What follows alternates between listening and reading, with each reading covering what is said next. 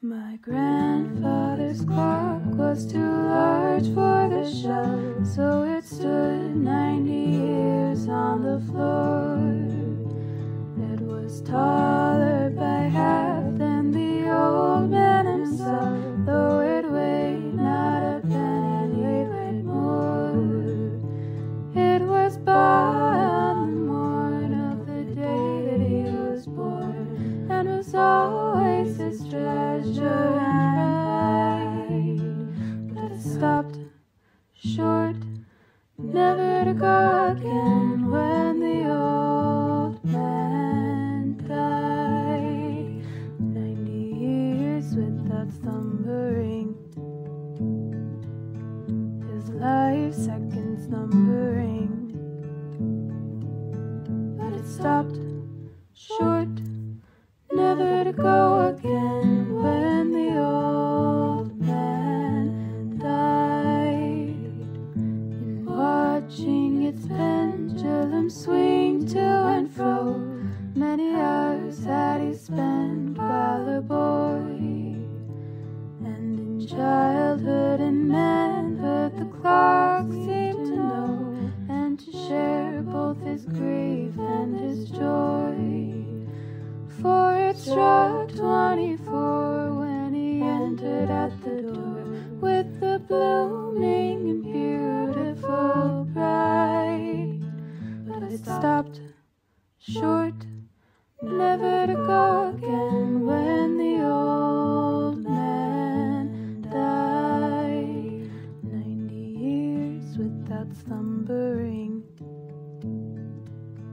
his life seconds numbering. But it stopped short, never to go again, when the old man died. My grandfather said that of those he could hire, not a servant more faithful was found.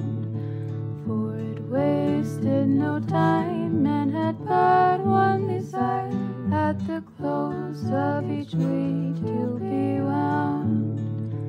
And it kept in its place not a frown upon its face, and its hands never hung by its side.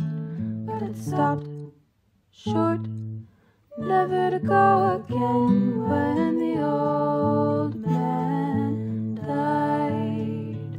90 years without slumbering,